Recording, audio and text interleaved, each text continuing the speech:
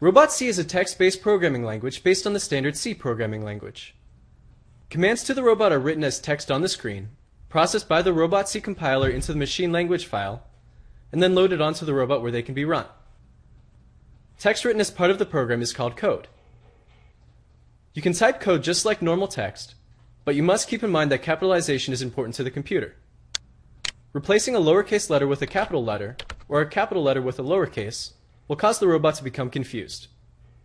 Note that as you type, RobotC will try to help you out by coloring words it recognizes. If a word highlights in a different color, it means RobotC knows it as an important word in the programming language. And now, we will look at some of the important parts of the program code itself. The most basic kind of statement in RobotC simply gives a command to the robot. This statement inside the sample program you downloaded is a simple command. It instructs the motor plugged into port 3 to turn on at full power. The next piece of code, wait1msec3000, is also a simple command statement. It directs the robot to wait for 3000 milliseconds. Statements are run in order, as quickly as the robot is able to reach them.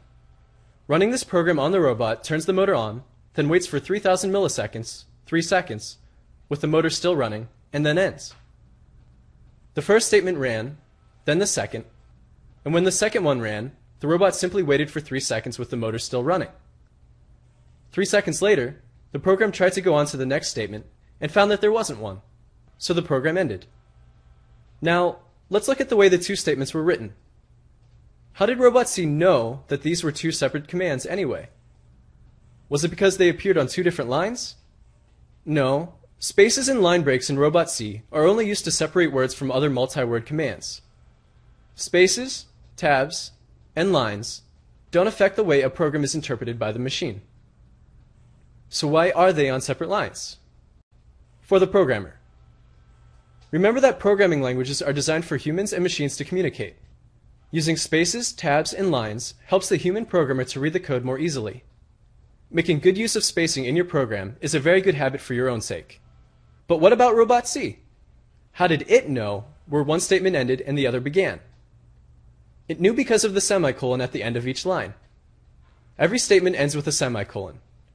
It's like the period at the end of a sentence. End of statement 1, end of statement 2. So, to review, statements are commands to the robot. Each statement ends in a semicolon so that RobotC can identify it, but each is also written on its own line to make it easier for humans to read. Statements are run in reading order, left to right, top to bottom, and each statement is run as soon as the previous one is complete.